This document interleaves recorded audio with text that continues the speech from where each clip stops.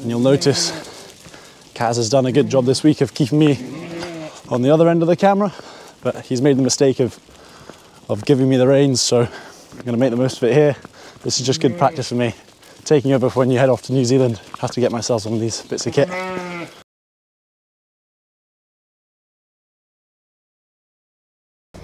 Right, welcome back. It's a nice Tuesday afternoon here. It's actually, we call it Black Tuesday because it is the Tuesday after the Easter weekend. Typically because it's very busy with anything people have had that isn't quite an emergency, but probably wants some attention. Actually, it's not been that bad at all this year. Other years it has been a bit manic. I'm just heading to see a calf now. It's actually one of twins that's got contracted tendons, and that's where the tendons of the leg are tight, they're contracted, and so the calf ends up sort of knuckling over like this. If you're a farmer, you may well have seen it. Likewise, if you're a vet student. Most of them actually self-correct, and I may land and do nothing whatsoever. But farmers keen to get us to have a look, and if necessary, we'll cast those legs as a splint to straighten them out, hold them in extension, and that way those tendons get stretched.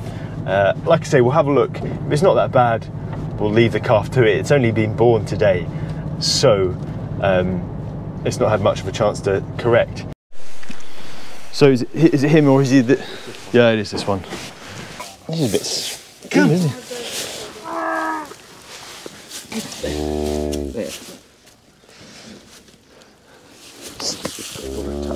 There. Aye. Yeah, it will be the lack of space, because he's not a small twin, is he? No, they're not, either of them. See if that... It's sort of one of these... We were just chatting to Archie about the ones you leave and the ones you don't. Yeah. So my rule of thumb is if they... Hello, lass. Hi, Mum. Sure.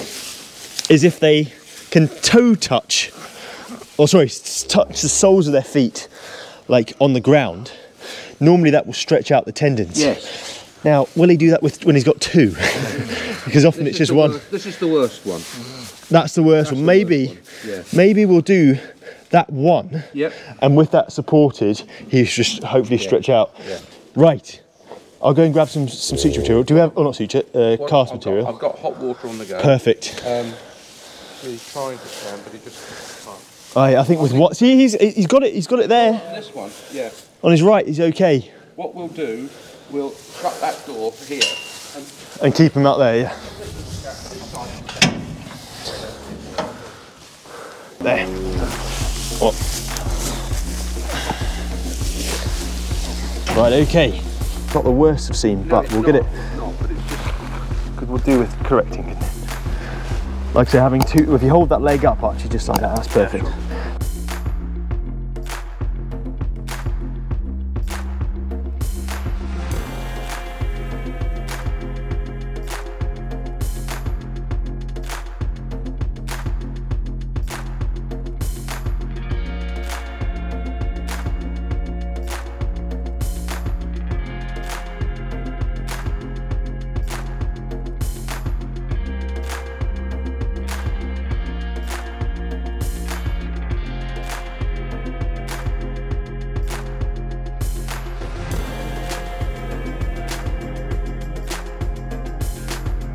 So we've got Archie, who you saw in the last vlog, got Ryan over there staying out of the way, and we've got Veronica, who is a carving student with Robert here, the farm here.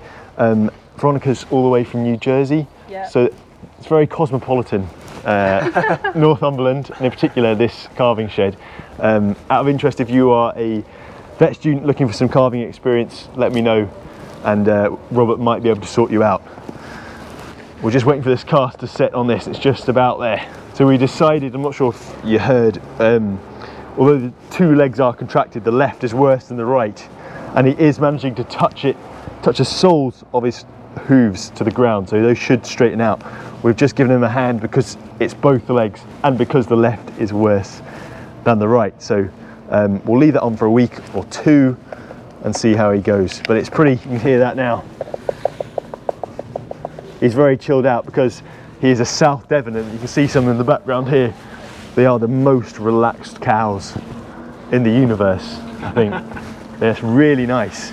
They're beef cows, but actually, in theory, they're dual purpose. You can milk them and get Channel Island premium, as Robert will have said. So, I think we're going to pop him back with his mum. 2 seconds.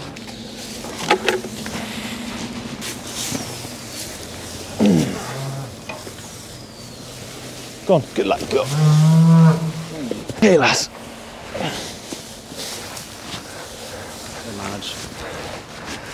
So you can see there, he's not quite sure what to do with that leg just now, because we've suddenly made it a lot heavier and a lot straighter, but he'll quickly get the hang of that. You can see there's his mate over there. That's another twin. And like we were saying as well, you can see the size of these guys. They're not small, and definitely not small for twins. So that lack of space within the cow's abdomen when she's pregnant is probably what's caused them to tuck up and not have the room to move. So you've ended up with those contracted tendons.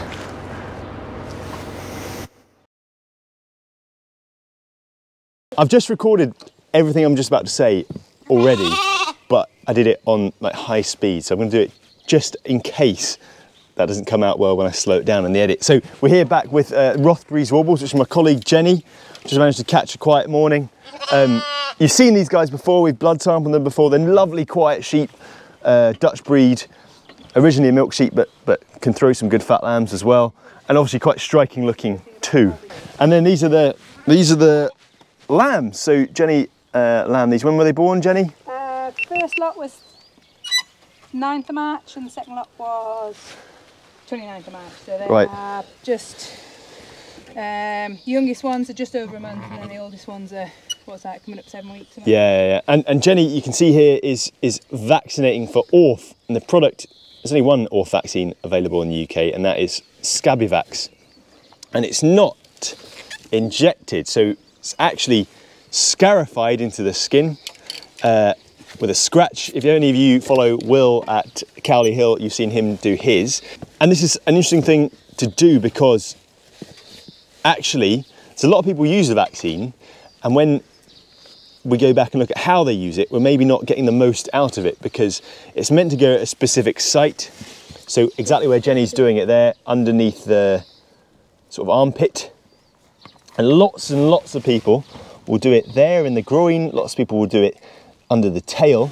In fact, there's a recent Sheep Veterinary Society article where some of the vets from MSD who make the vaccine and some other vets actually did a survey where people were putting the vaccine, and it was a disappointingly small amount or percentage did it in the correct placement. And you might be wondering, well, why, you know, skin, vaccine's vaccine, why would you get too worried about where exactly it goes? And actually, last thing you want to do is give the ewes ORF. And the reasoning is that underneath that armpit is much less accessed by the ewes. They quite often go and nuzzle in the groin or nuzzle the lamb's tail, and can then potentially get ORF on their nose. So by putting it there, we're minimising the chances of the ewes then getting ORF. That's a really good example. Look at that, you can see that there, nice scratch there. Almost maybe a bit too deep. Yeah. Then it has there, make sure you've got plenty of sort of vaccine. So you can get a nice, so that's perfect, isn't it? That sort of red, you've not drawn blood, no, but you've got that red wheel. Can you see that? Yeah, lovely. Yeah. So that's exactly what you're going for. There's a bit of an art to it actually. It's always worth, I think if you start using this vaccine, or even if you had for a long time, but you want to just sharpen up your skills, or even just, you know, improve what you're doing, getting someone who does it a lot, even at one of your vets, to show you. Because when I say, you know, we're getting it wrong in terms of administration side, it's not a telling off and not me moaning. I think it's probably on us, it's on vets, because we're the ones who prescribe and sell the vaccine. So we should probably check and know and be confident that our clients are able to use it in the way it's designed. So, like I say, it's a team effort. But anyway, these are nice lambs anyway, and we're just saying there's a lamb, or a tup rather, that's been throwing lambs that are badly marked, which is, we're just saying, always breed for functionality. That's what we're always saying for vets. Good feet, good udders. Don't worry about the looks. There's, oh, look at that. That is really bad. And there's a few like that, aren't there? Yeah. So although we might occasionally take the mick out of some Leicester breeders because they like the black and white on the face, or the Valet black-nosed breeders, because they've not got the right socks or whatever, we're just as bad, really. Yeah. So, to each their own. So that's the lambs all done, I think. Yep. The vaccine comes in a 50-dose bottle, and Jenny's loath to throw any away because she is from Yorkshire. So, and we're also going to get Archie, the vet student who you've seen before, to mark some of these. So this should be quite entertaining. Good man. So are you pressing first to prime it? So you're going like this, and then that's getting it down the... Oh, I see. So you get a little bit of blue stuff coming down, and then you really have to press hard with these. With them, you could probably do down the chest. Yeah, you could probably do down the chest here. Let them sink. Yeah, okay. Yeah, I'll go on, you do that one.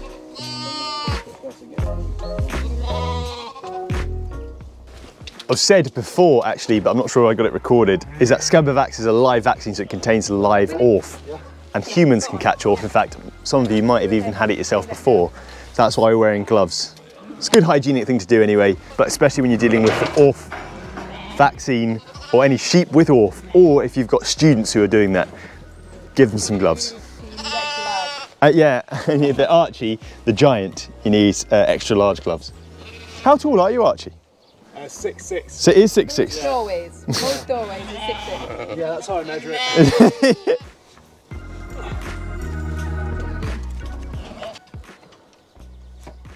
So while we leave them to that hard work, I thought I'd show you another of Penny's puppies. If you saw the milking video with a little milk machine, you would have seen Chester. Now, we managed to offload one of those puppies to Jenny, and here she is. Purdy. This is Purdy. What are you doing? What are you doing?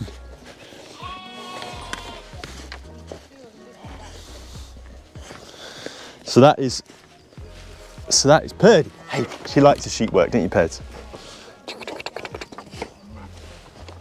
She's called Purdy because Jenny's husband, Chris, is a big shooting man. And I think this is the only Purdy he'll ever be allowed to buy.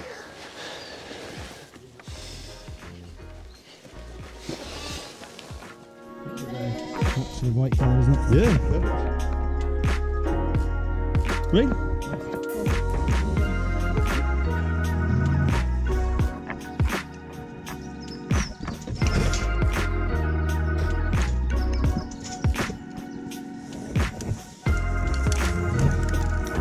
Nice wolf piece. Yeah.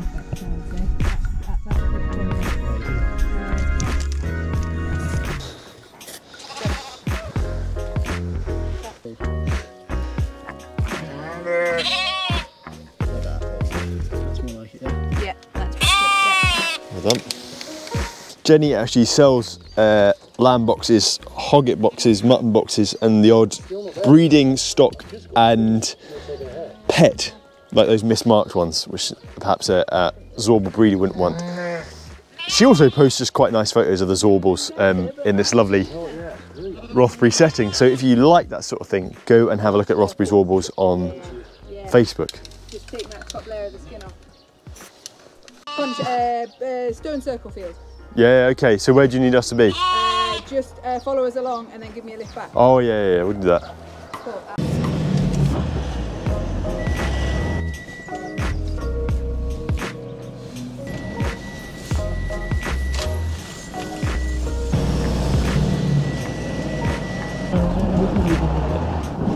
Baby.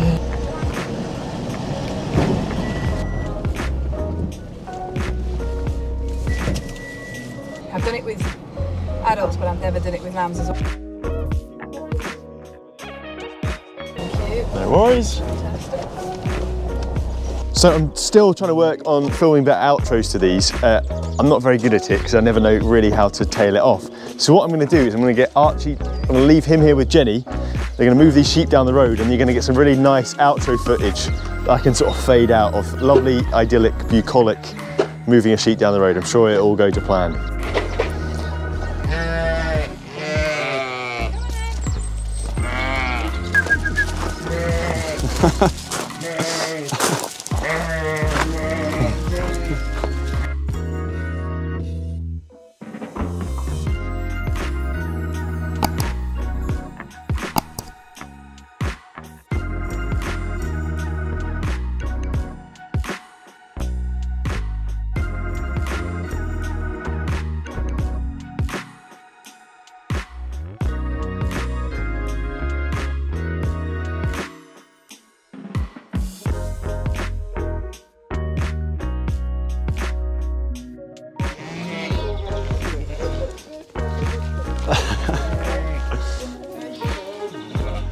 I'll look at that there.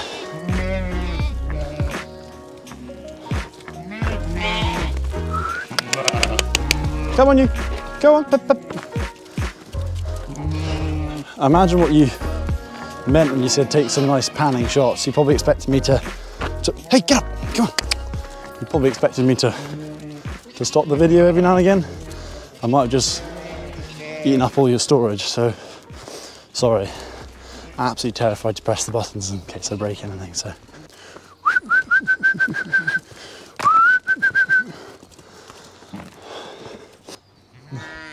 Kaz would normally do a recap about now, but I don't think I'm up to that.